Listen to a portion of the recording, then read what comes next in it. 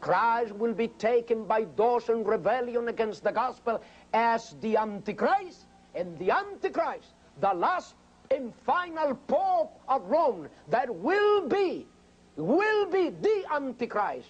That Pope will be received, will be welcomed, will be believed as Christ himself on earth. As a matter of fact, we have enough evidence and proof throughout history that in that dynasty of popes, already Pope has been declared himself as God on earth, including the present Pope.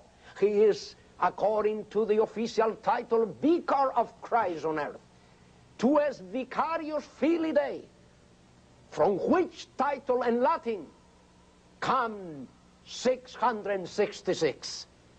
Every syllable in Latin, he gives the value of a Roman number, that the total come to be 666.